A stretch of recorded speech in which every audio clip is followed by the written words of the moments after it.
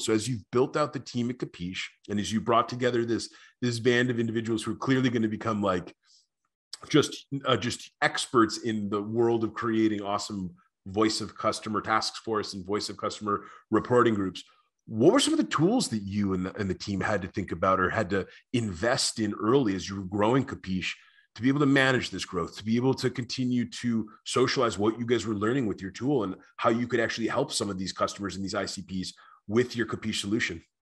I like to think about these things in a layered fashion. So let me start at the real bottom layer.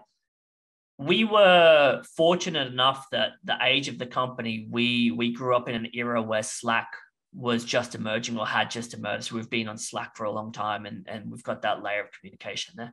We're also very fortunate that we emerged around a time where, technologies like segment.com were prevalent and available. So from the very first day of the product existing and being used by customers, we've had events being captured in the product, feeding into Segment and feeding out into a data warehouse.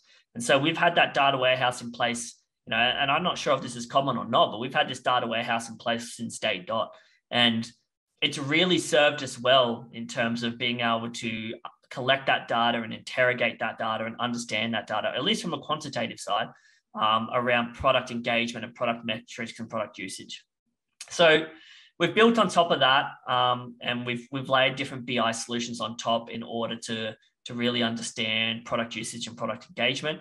One of our CSMs devised a score called a high value product engagement score. And so what it does is it looks at our end users' usage with the Kapiche product, and it scores it not just on, how much time are they spending on the platform, but how many clicks are they making. We tie the scoring to our expected product journey or customer journey inside the product. So when they do certain different actions within the product, they get scored different amounts of points. Okay. And those points get totaled up each week to give a score out of 100 on a per user basis on how highly engaged or how much of these high value product engagement activities are they doing on a weekly basis. So every single user in Kapiche, they are, unbeknownst to them, generating a score of 0 to 100 based on their weekly usage. And CSMs are prioritizing their outreach to accounts or their education activities based on that score. So that's kind of the quantitative side. And then we've got a whole bunch of stuff, we really focus on weekly active users. That's our North Star metric for our product team. So we focus on that a lot. And there's a whole bunch of downstream stuff on top of that.